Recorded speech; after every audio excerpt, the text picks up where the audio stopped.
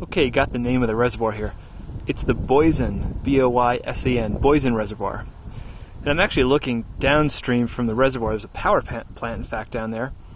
And here's the raceway for the overflow water. And as you look out in the distance, there's a railroad trestle down kind of center screen. Just to the left of it, looks like an abandoned mine. I can't really tell, but it definitely looks like a tunnel leading inside the rock.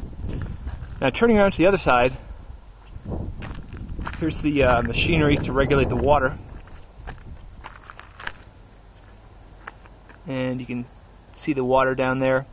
Looks like a gate, sluice gate, motors to run it. And of course, behind the motors is Boysen Reservoir. And now you get the view from the bottom.